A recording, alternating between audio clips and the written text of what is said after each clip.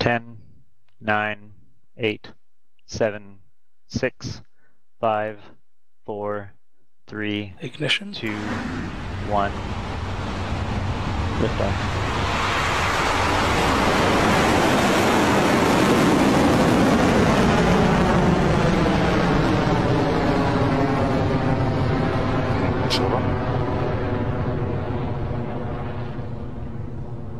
Stage 1 proportional, nominal.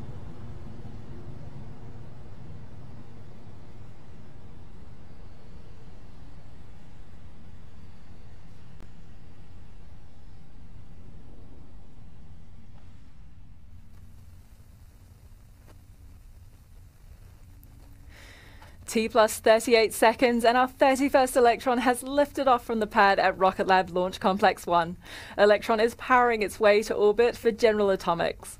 The next milestone after liftoff is max Q, or maximum aerodynamic pressure. This is the moment during launch when the forces on Electron are at their peak, causing the most amount of stress on the rocket.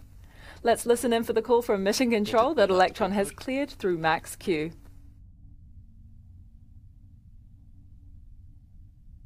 Cleared max Q.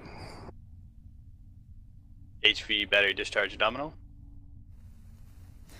That's confirmation from Mission Control. Electron has successfully throttled down, passed through max Q and ramped back up ahead of stage separation. We're currently traveling at over 2,000 kilometers per hour and at an altitude of over 20 kilometers. The next 3 milestones happen in relatively quick succession, within seconds of each other. First things first is MECO, or main engine cutoff. The 9 Rutherford engines will throttle down and then shut down completely before step 2 of this sequence. Separation of the first and second stages is next, and you'll see the first stage drop away from the stage 2 body. And lastly, to continue our journey to orbital insertion, we'll see ignition of the single Rutherford engine on Electron's second stage, continuing the journey to deliver the Gazelle spacecraft to its destination.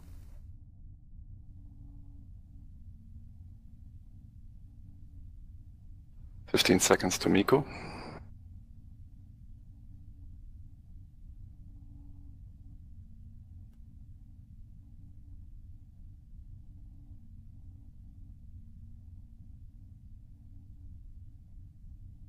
MECO confirm.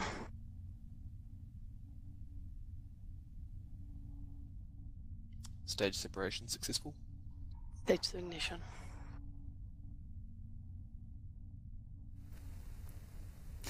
And with the nozzle extension on the stage 2 Rutherford engine glowing, we've had successful MECO, separation, and stage 2 ignition. Now that we've passed through the harshest part of Earth's atmosphere, we no longer need to protect the payloads, so we can eject the fairing halves to save some mass. Let's keep an eye on your screens to catch a glimpse.